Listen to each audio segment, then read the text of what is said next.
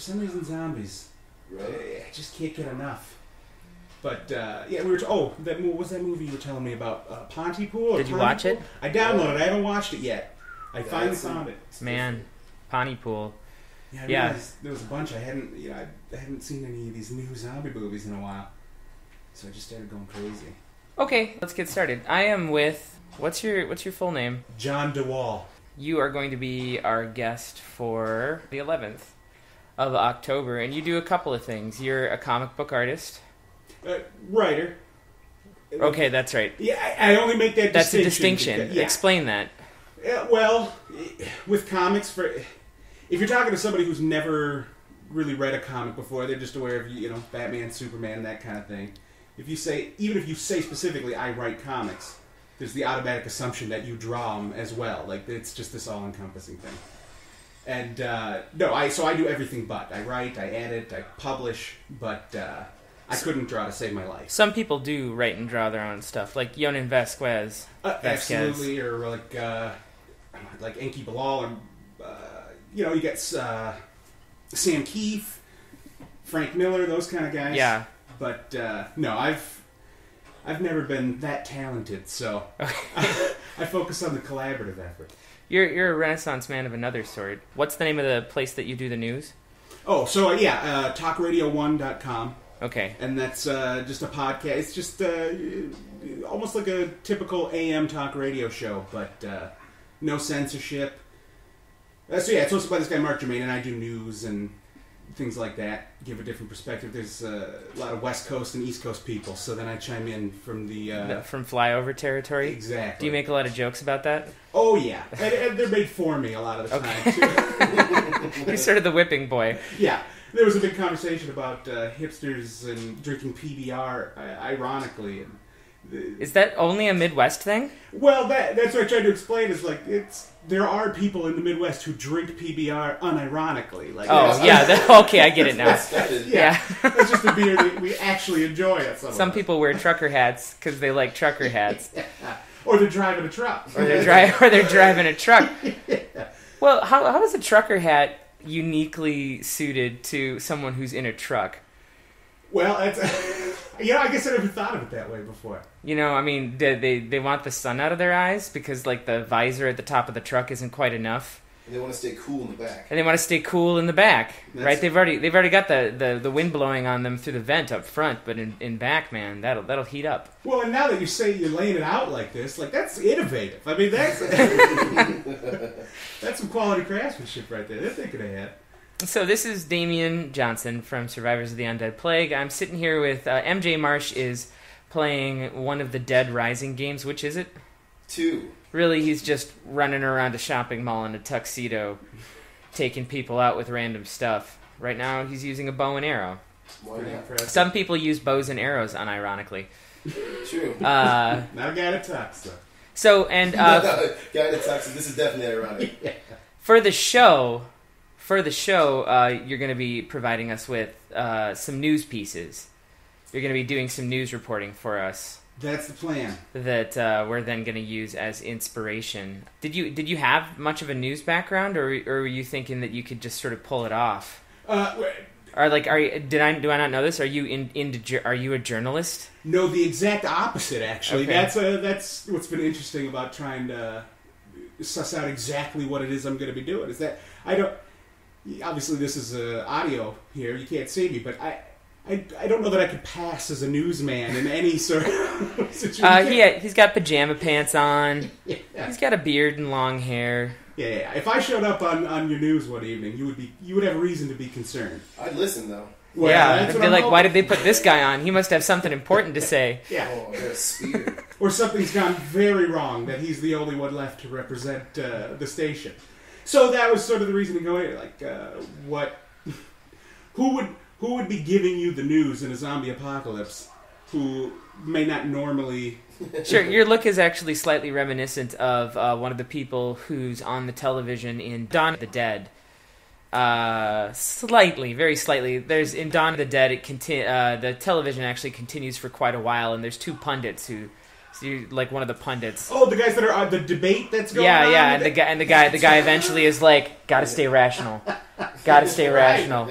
You got a little bit of that guy's professorial look to a degree. No, why did you decide to do that? Did you feel like some opinion wasn't being represented on the air? Have you always wanted to be a journalist secretly? You mean why did I decide to go on this podcast? Yeah. Or? Why did you put yourself out there? Well, I guess two reasons. One, I had just started doing the improv stuff, and that was a big chance. So I thought, what the hell? I'll just throw myself out there for a lot of different things and see what happens. Just say yes to everything. And It was really the exact opposite. They had legitimate newsmen for a long time, so I just emailed them and said, hey, I have no qualifications. I have no performance background. I have a nasally annoying voice. So let me read your news. Let's see what happens. Okay. And Is that how you sold yourself? That's exactly. I just said I'm going to write an email and be as 100% honest and let them know. And I think they tried me out as a novelty at first, but they keep having me back. So. And what would you say? Like, what angle do you normally nail down as this nasally annoying journalist that you've become? Well, thankfully they don't expect too much from me in terms of like investigative reporting. Okay. Because I made very clear out of the gate. I have internet access and access to marijuana, and those are going to be my main investigative tools. Okay. So, dig deep. Exactly. I'll get real deep. I've got a lot of patience. So I just compile stories that I think Mark or Dina, she's the co-host, Dina Lucido.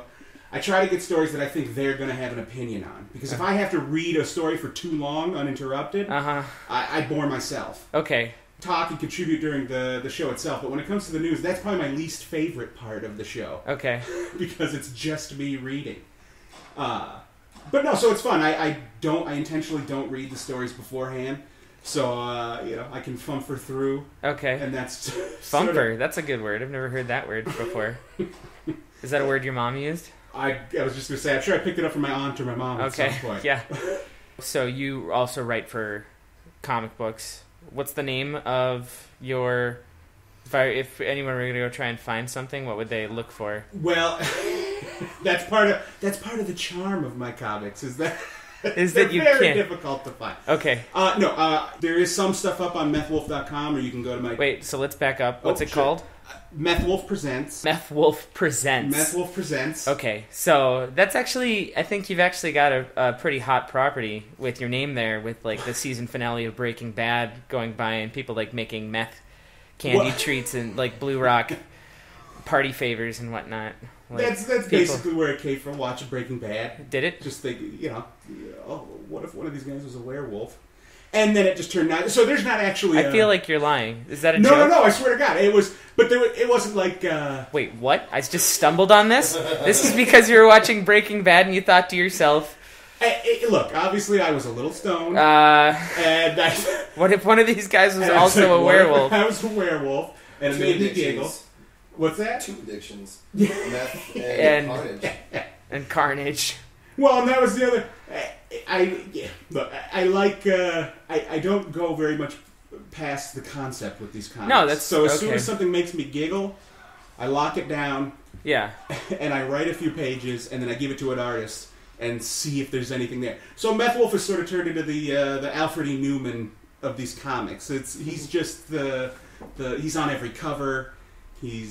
Is he an addict, or is he like he has the thing where he's got cancer and he's making meth in order to like fund his kid's college education? There's no story for him, so it's just he mostly just appears in static images. He's a werewolf that looks like he does a lot of meth. Okay, but there's really nothing beyond that. Okay. To him, it's just the packaging for the other stories, and then everything else is a lot of short, 6 to 12 page comics, just like liquid TV style. Cool. Well, I'm really excited to see what you're going to give us with your zombie related newscast that you're going to come up. I'm starting to imagine now that you're just sort of going to go with the first idea you have and not think about it too much. Which would be badass too. I am not in any way saying that is a bad thing. Well. Because we'll flesh that out for you. That's okay. So initially when you told me about this concept, I don't know how I probably. Well, look, I'll just be honest. So when you first told me about it, I thought, oh, this this is a great concept. It seemed like a fun idea, so I was like, oh, if you ever need somebody, I think. Then when you took me up on that, I was like, oh.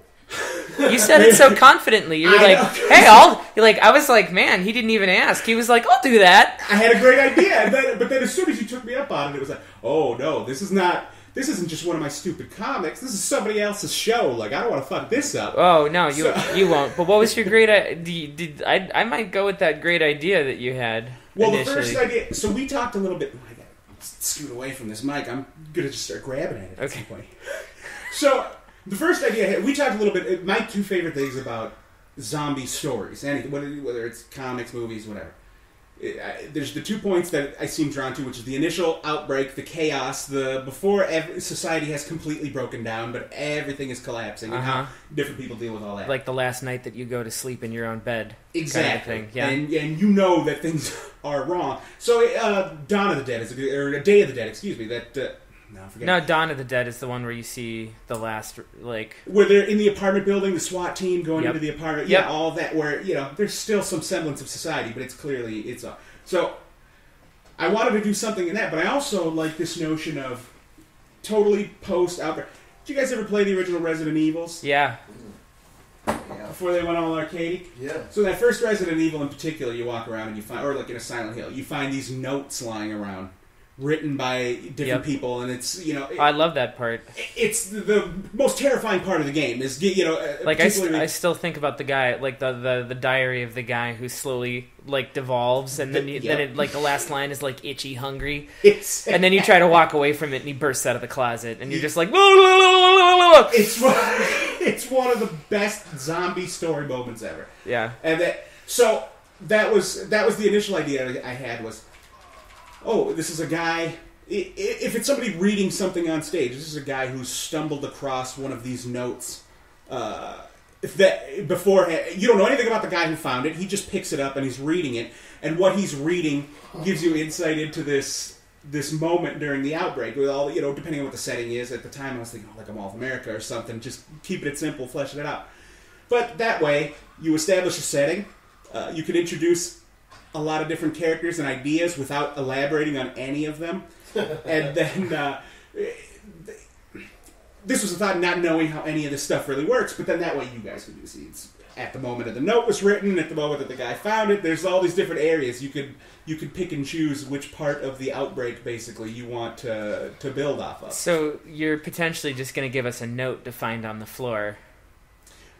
Well, yeah, basically, but right now, that was the first thought. Before we talked about the news broadcasts. Oh yeah, well. So I've been working on both, basically. Okay. But so, what do you think about that? I mean, what? I like it, and if you come to the show, you're gonna see exactly which one we went with. So, I like that. This is Damian Johnson with Survivors of the Undead Plague. I have had a pretty fun, sort of distracted interview while currently MJ's character is in a tuxedo covered in blood with some sort of lady's pith helmet attacking zombies with a sledgehammer. Took it away for a second. Life is good. Yeah, this is weird. Oh, you leveled up. I was a little disappointed to see that you leveled up. I was kind of hoping that you just always stayed the way you were and had different challenges. Anyway,